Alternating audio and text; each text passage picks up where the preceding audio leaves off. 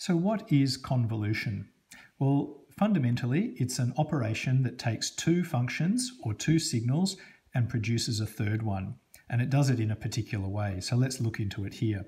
Let's take these two signals. Here's a signal which is 0 before time equals 0 and then ramps up and then dies down. And let's call that time 1, for example. And here's another which is 0 for all time except a spike at time equals 0. And we're going to see what the output is going to be from a convolution of these two signals. So it often helps to think of this as what we call the impulse response of a linear system, and this is the input. Now think of a system. Imagine that this is the response of that system, the output of that system, if you put a spike of energy, a short spike of energy into that system. Maybe it ramps up its output and then its output dies down. Think of it in that way for this example. Well, if that was the case, then when we put this input into this system, you're going to get this output, exactly the impulse response. Now, what happens if we put a second impulse? So let's say we put a second impulse into our system. Well, if this is the case, and we're going to put it in at time equals 1. So if this is a linear system, again, then what happens is, and if it's time invariant, so we call this an linear time invariant system, LTI system, then when we put a second impulse into our system, this response is going to happen, but it's going to start after the impulse. So here it is here, and because it's time invariant, the response at a later time is the same as the response from the earlier time. So we're going to get this. If we had another impulse that we put into our system at time equals 2, then we would get another response and so on. So this is the output, yt, of a linear time invariant system if these are the inputs and this is the impulse response. I think that's intuitive that this would be the output. Okay, what if we decided to put the input at different times instead of 0, 1, and 2? Maybe we put them closer together. So if we put our inputs now let me draw it under here. Let me say that we had our inputs now. So this is a pair here. I'm going to draw them, say that those two are a pair. This is the input into our system that gives this as the output. So if we had now an input at 0, 1/2, and 1 instead of 0, 1, and 2, 0, 1/2, and 1, then what would the output be? Well, the output now would be, because it's linear, they're going to add, and it would be the same effect as here, except they'd now be closer together. So now we'd have one output coming at this time. I'm just going to draw the components here, a second component here, and a third component here. And so now, because they're linear, so if we're looking at a linear system, they're going to add up. So the overall effect will be the addition of these three components, and we'd be getting this, and then a straight line across here, because as that goes down, this goes up.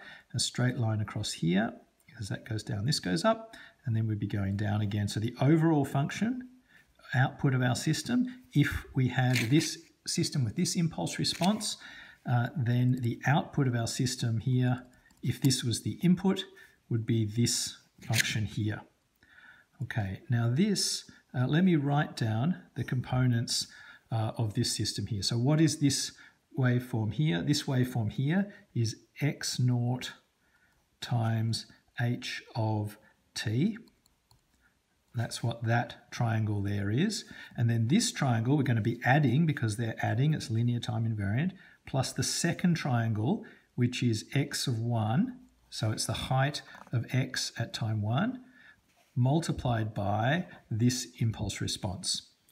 So that's h of, it's this impulse response, but shifted in time by 1. So it's t minus 1. Plus this one here, which is x at time 2, times h of t minus 2. Okay, so these are the three components from three delta function inputs, gives us this result, which is this in mathematics. Okay, now here we can see we've got exactly the same, except they're closer together, so they're overlapping in the output, but it's still the same aspect. You've still got three components here that are adding. It's just that instead of it being at 0, 1 and 2, they're now at 0, half and 1. And so this would be t minus a half, and this would be t minus 1. So this gives us a general function if we had our delta functions, if we had an infinite number of them. And I'm going to now think of that. So let's think of general convolution, not just from delta function inputs, but any two signals. So let me look at an input signal. So this is we're still going to consider this for our input function here, for our impulse response here. But now let's look at a signal which might look like this, for example.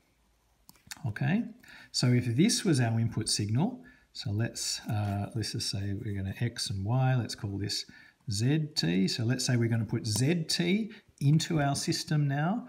So this is our system, and we're going to put a signal into that system if it's a linear time invariant system. One way to think about this is to think about this as being made up of an infinite number of delta functions infinitely close together. And that's the way I think about all of the functions, actually, if I'm thinking about linear time invariant functions. So let's think there's an infinite number of delta functions infinitely close together. So we are going to get a response which is going to be one of these triangles for each of these delta functions, just exactly as we had one for each of the delta functions here and one for each of the delta functions here in our output. So now we've got an infinite number of them. Because there's an infinite, we're going to have to scale the amplitude. Let's not worry about that too much now, but just in concept, they're going to be infinitely close together. And then for each one of them, we're going to get this output response, and they're going to change in height, because as this changes in height, these output response triangles will change in height, and I'm trying to match them with the height above.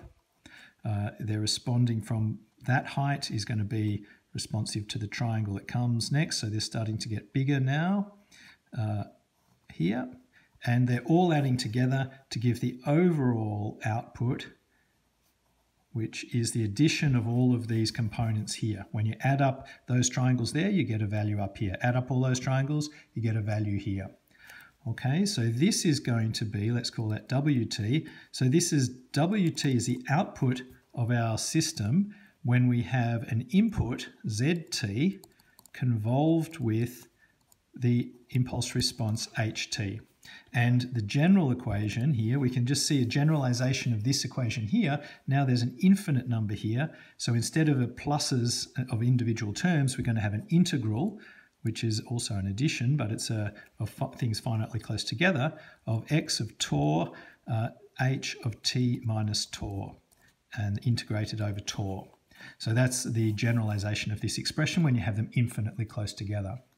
So this is convolution as applied to signals and systems for a linear time invariant system. If you want more information on this equation, you can check out the video in the link below, which explains this equation in more detail. Convolution doesn't just happen for linear time invariant systems, though. As I said, it's a general operation that takes two waveforms, or two functions, and produces a third according to this equation here. Okay, so I want to give you one other example of where it comes up. And this is a common example in digital communication systems. So let's consider, so as I say, it's not just linear time invariant systems. So let's look at another example. And in this example, we're going to consider digital communications. So let's consider digital communication system where the output signal of a digital data bit, I'm just going to use capitals here, these are random numbers now, equals the input plus noise. So this is what happens in a digital communication system. Okay, so the input X is either plus or minus 1 in a binary digital communication system, and noise is typically Gaussian noise. And again, there's a link to a video below which talks about Gaussian noise and white Gaussian noise in communication systems.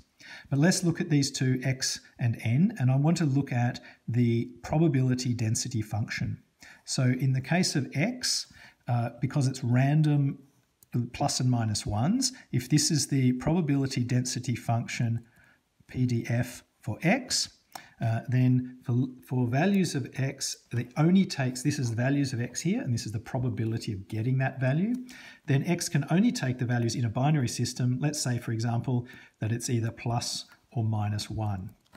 Okay, so this is the way we draw the PDF for this, is it's two delta functions, one at plus 1 and one at minus 1. And there's zero in between these delta functions because the only possibilities for the value of x in our digital system is plus 1 or minus 1 to represent a digital 1 or a 0. So this is the input to our system, a 1 or a 0 in binary digital communications. And then noise is added. Let's draw the PDF for the noise, the probability density function for the noise. So this one for the noise, so this is the PDF of noise. So again, that's a half because there's a half probability, half chance of wanting to send a 1 and half chance of wanting to send a 0. You never know what the data is you're going to be wanting to send until you've measured the signal or recorded my voice and digitized it or whatever. So there's a half chance. Okay, so let's look at the noise. And typically, as explained in those other videos, the noise has a Gaussian probability density function. What that means is this is the probability of getting this value of noise. So what it says is there's a small probability that you will get a big value of noise, either positive or negative, a small probability, but there's a bigger probability of getting a small value of noise. So the noise typically isn't too big. Sometimes, very rarely, it's very big, either positive or negative. Mostly it's around 0 and it has this Gaussian shape. Okay, so why am I telling you about this for convolution? Well, it turns out the PDF of y is the convolution of these two PDFs. So if you have two random variables and you add them together, if they're independent random variables, then if you add them together, so I'm going to write independent up here. So if they're independent random variables and you add them together, then the probability density function of the result is the convolution of the two probability density functions. So this is another place where convolution comes up. So let's look at that function here. What's that going to look like? We're going to have the values of y that we can take and the PDF of y here, of y, capital Y, the random variable capital Y. Well, when you do the convolution of a function with a delta function, it takes that function and it puts the 0 of that function over the top of the delta function. We actually saw that over here. See this function over here, when we did a convolution of this triangle with the delta function, it took the 0 from this function, which was here, the start of the triangle, and placed it at the location of the delta function. So this triangle moved so that the 0 part was placed at the location of that. That's this one. And then again, at the location of that, the 0 was placed here. That's that triangle. And so it's a general property of convolution. And so here we take the convolution of these two. We're going to take this Gaussian shape is going to be located over this delta function and this delta function. And of course, they're added together, just as these were added together, and they were added together down here because it's linear and added together here. The same thing happens now in the PDF space. So this is -1 and +1. And so the overall probability density function for the output of a digital communication system when you have binary inputs looks like this. So there's an equal chance of getting a +1 and an equal chance of getting a -1. And the area under this curve is the probability. So the area under this is the probability of getting a +1.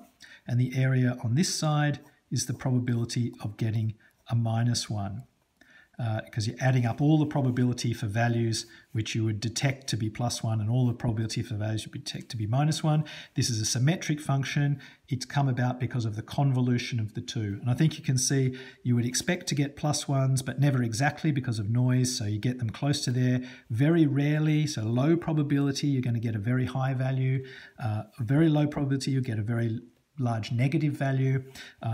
Small probability, you'll get something on the border of 0, where you couldn't really tell if it's a +1 or a -1. But mostly you're going to get values around the +1 and the -1 because of the noise. So this is another example where convolution arises. It's not just in linear time invariant systems for the inputs and outputs of a system. It also arises when you add random variables and you see the output of the probability density function is a convolution of the two inputs.